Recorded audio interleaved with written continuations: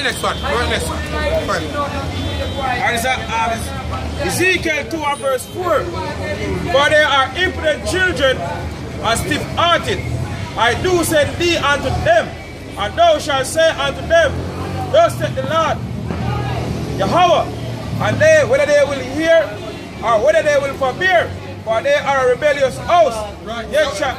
So when you come out here, we're supposed to say, thus saith the Lord Yahweh Basham Yahushai. And by standing up and handing out flyer, you're not saying that, man. Yeah? You're not saying that. Not knocking that you can give somebody information to research. But where is your testimony, man? See, where is the testimony of the Lord? You're supposed to speak. Yeah? You're supposed to speak this gospel that they may hear and be converted per venture of the Lord willing. Yeah? You're supposed to speak this gospel, man, so that them can hear at your mouth that you were speaking of the Lord Yahweh Basham Yahushai. Chris, yeah? No, just bring out a quick one. It says, this is Isaiah 8 and verse 20. It says, to the law and to the testimony, if they speak not according to this word, it is because there is no light in them. Right, so if you're not speaking according to what is written in the scriptures, man, it simply means that you have no light in you. But, hey, we'll be honest, man. You have some, when they blind Steve, the Edomite, when you speak, do you have a problem in your life? God can help you. The apostle there, not going to take the other day. Yo, when the man speak, man, you feel motivated. I don't lie. Them have that card a lot. See, if you want to be pumped up and feel good on the inside, see, these men have the skill to cunningly craft. They learn at seminary school now. Yeah, you know, how to properly fix things. Yeah, man. We get across and play the emotions and your mood.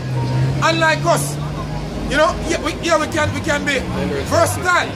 Yeah, we can be a little here and a little there, or we can be smooth but for the most part, it's just a hard truth, man. It's just a plain truth. Hey, repent, or the Most High is gonna destroy you. See, that's the be all and the end all of all that. And for the other nations, look, according to the scriptures, there's a judgment coming for you, man. See, so whether we want to join hands, yeah, whether we want to feel like say, yo, you know, we'll join hands and come together, which is against scriptures, it's not going to work because the Lord already prescribed something for the nations, man. Huh? What do you call the scriptures? What do I call the scriptures? Okay, what do I call the scriptures? Or the Holy Bible? And what was it made for? Yeah. Give me that in Timothy, all scriptures. Oh, the Holy Bible called the scriptures? Yeah, the scriptures, right. And we will show you what it was made for. You know scripture? Okay, what? 2 Timothy chapter 3 verse 16. All scripture is given by inspiration of God and is profitable for doctrine. Okay, read it again. 2 Timothy chapter 3 verse 16. All scripture is given by inspiration of God and is profitable for doctrine, for reproof, for correction, for instruction in righteousness. In righteousness, go ahead. That the man of God may be perfect, thoroughly furnished unto all good works. So that the man of God may be perfect, thoroughly furnished unto all good works. What is good? The laws in the Bible are good. No, the reason why we're in this predicament that we're in today as a race of people. Read it back again. Read it back. Listen. No, Paul, the Apostle Paul. Yeah. See? Read the first line again. This is 2 Timothy chapter 3 verse 16. All scripture is given by inspiration of God. That's the point you need. The scripture says all scriptures was given by the what? The inspiration of God, of the Most High.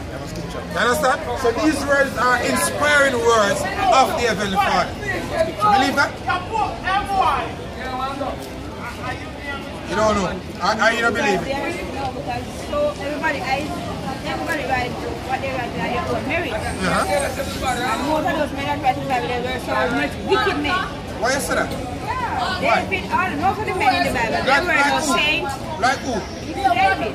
David was wicked? Was a saint.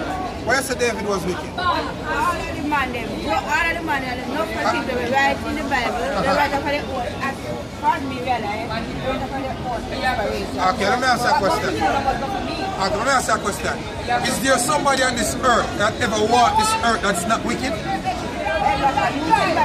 Perfect. That's why we want to go there. Because the people are saying that men will be perfect. So if you follow the scriptures, if you follow the scriptures, you're gonna be perfect. No. When David sinned, right? You know about David sin, right? What did David do to sin?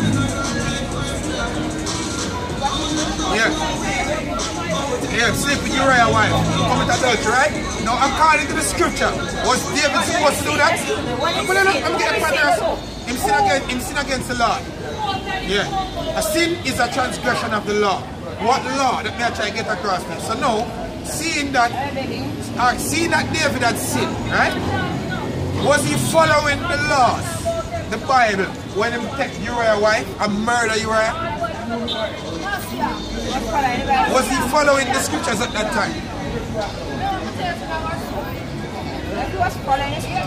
He can't be following the scriptures at that time. You know why? Because according to the scripture, you're not supposed to commit adultery. So in that sense, he was not perfect there.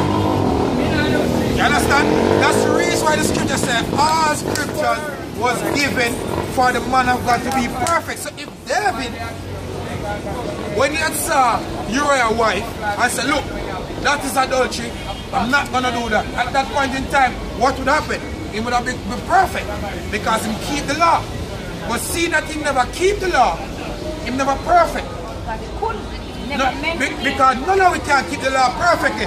That's the reason why we have an advocate. You know them scriptures say, that's the reason why the Son of the Lord have to come and spill free blood. Bring up from in Hebrews the way tell us that the first covenant we couldn't keep it. You know them scriptures that? You know? Saying that's the reason why he will have to come and he have to spill free blood, because the blood of lambs and bullocks, them things they couldn't make it perfect, because the conscience as the brothers that are going on. That never done, because what they used to do, you know, back in the ancient world. Because if they sacrifice something, then they sit and they stick out something and they sacrifice, and that couldn't make them perfect, because the inside, just like the baptism, you just dip in the water and you come up and you say, I'm saved. No, it don't work like that. It don't work like that. What really works is when your mind is perfect in God. Holy Ghost. Right, exactly. See? Correct. Bring it out. Too late to become nice. Hebrews chapter 9, verse 8. The Holy Spirit is signifying that the way unto the holiest, into the holiest of all was not yet made manifest, while as the first tabernacle was yet standing. Yeah, because in the first tabernacle, them used to keep these ordinances, the sacrificial laws, you know, but that on the water baptism and them things, but that couldn't make them perfect. See, because you dip out every day, maybe. Every day you bathe. Every day, well, me should think every day most of we bathe. You understand? 2-3 times a day. You understand? No, that don't make a man mind clean. Whether you want to do it in one building, or out a door, or at the river, in a crowd, that's not going to make your mind clean. You understand that? Which was a figure for the time then present. And that was a figure for the time then present. Because what happened when the Lord gave us this, Israel was a carnal people. As we are, look at them today. Look at them. All them can take out on their phone, see, on the internet, them carnal, them lack spirituality. Yeah, go ahead. In which were offered more gifts and sacrifices that could not make him that did service perfect. Couldn't make them perfect. Offer gifts and sacrifices. Couldn't. Go ahead. As pertaining to the conscience. As pertaining to the conscience. So it's a conscience thing we are dealing with now. Right? Go ahead. Which stood only in meats and drinks and diverse washings. Only meats, you know, sacrifice and diverse washings. Somebody say, yo, why am I saved? I'm baptized. Come in this, I'm dip in the water and come up. And then you find yourself do even 10 times worse than when you used to the first. See it, boy? And carnal ordinances. And they are carnal. The word carnal means fleshly. Carn come from seed. And that's what I mean fleshy. They are fleshy ordinances. Go ahead. Carnal ordinances imposed on them until the time of Reformation. It was imposed on them until the time of Reformation. No, the time of Reformation is when the Son of the Lord came on the scene. And then him start do some things now where even the wicked scribes and Pharisees them say, yo, how you have to do this? What is Sabbath? How you have to start accusing because now he might come set the record straight to some people that didn't understand. That's the reason why we can teach what we teach now, because we understand the records. So look here, physical sacrifice cannot, as in when they sacrifice an animal, them things that cannot make you perfect. The perfection starts within, in your mind. Give it all, shall a young man cleanse his waist to no Baba Kwasha. Go ahead. 51. Interject on them. This is Psalms 119 and verse 9 says, wherewithal shall a young man cleanse his way by taking heed thereto according to thy word. So how you cleanse your way? By taking heed to the word. Because according to the word, there are structures of laws, yeah, where if you follow them, you're going to live forever. But obviously, we die every day because the wages of sin is dead. So we don't follow them. You know much time when there's some prophesying against the dirty crab and you can see some girl that walk past the dirty shit crab in a bag of walk, go eat. According to the law, you're supposed to eat that. Because that will full up your body with parasites and you kill yourself. Then you start bawling for your arthritis now, something now, you say you got church now, you repent. After you do all of the wickedness then, I know you this say you'll second them now. That don't work like that. The Most High is an idiot. See it? Because people think the Most High stupid than them. You understand? But it don't work like that. Go back in the Hebrews where they are. Just like the same thing like when a woman they would do much a man for a period of her life and then she goes to settle down. And settle down with one man. With one man. Unless no man no good. When you did already I run red. It don't work like that. See? The Most High say remember that creator one. In the days of thy youth. Yeah, go ahead. See I'm being youth out here. See? Go ahead. Verse 11. But a Mashiach being come on high, priest of good things to come. The Lord come on high, priest of good things to come. With this word, go ahead. By a greater and more perfect tabernacle. By a greater and more perfect tabernacle. That's the reason why we don't have an altar out here like a physical altar, a sacrifice. This is the altar, the word. This is our sacrifice, our bodies, being living sacrifice. You hear the remarks that people pass about it. You understand? The people that don't employ it. You understand? Because we come to show ourselves as ministers of the Lord Yahweh Shem Yahshua and High. You understand? Go. We are the Hebrew Israelites. You are Israelite as well. See?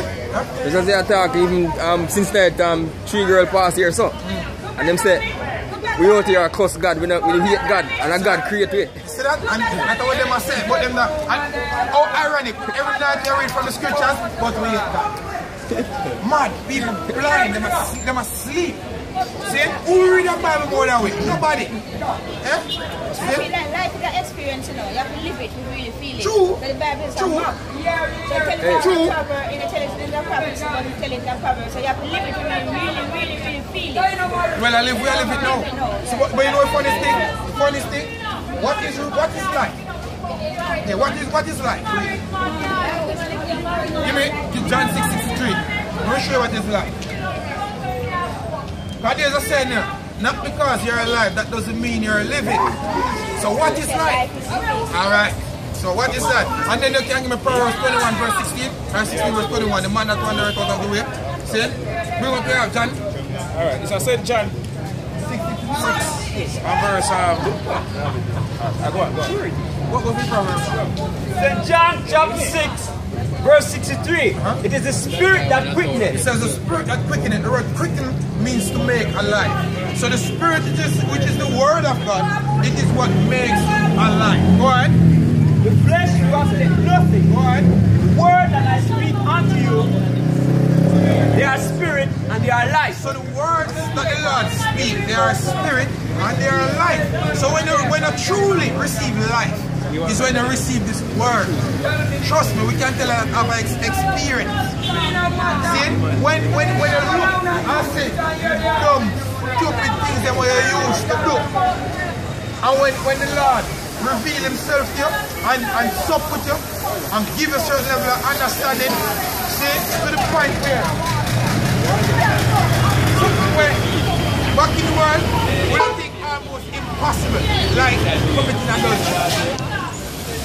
I don't think no one out there so would I ever think say they would have stopped committing adultery before this truth. Right now, we don't look up on another man, woman who gaze at her like that. You understand? Because it is wrong. And the scriptures show us why it is wrong and the judgment where we come for it. So therefore, this becomes alive now. We are now living because now we understand perfectly why we are not supposed to commit adultery. There are so many people who have never seen. Even that in 1 Corinthians, I'm saying 24 gospel.